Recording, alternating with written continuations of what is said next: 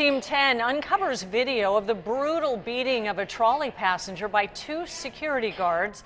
Tonight, both officers have been suspended. Team 10 troubleshooter Kristen Severance talked to a witness who sparked the entire investigation. Kristen. This woman was so disturbed, she called Team 10 about the beating. Now, we forced the release of this surveillance video through a public records request. We're going to give you a closer look at that video in just a second. The graphic video shows nearly 7 minutes of two guards beating a man.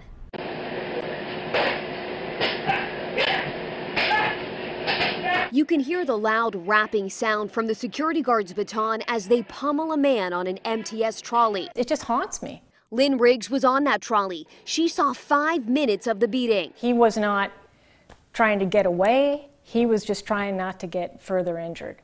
Riggs called Team 10, and we requested this video. It shows two security officers get on board and walk over to the man. The fight begins immediately, but it's not clear why. The two guards and the man fall to the other side of the trolley. A passenger gets up to get out of the way. And I just watched them beat him and beat him and beat him with the baton. Then they would stop to take a breath and continue beating on him. The video shows what seems like a break in the action. Then the officers start again. One of them pounds the man 3 more times on his back. It leads up to the most violent part of the video, where you can hear the baton as it hits him.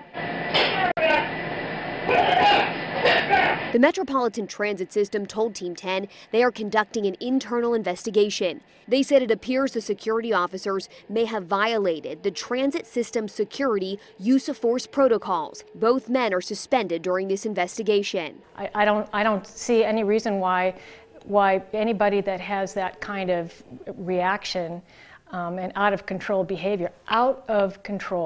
behavior has any reason to stay on in any capacity.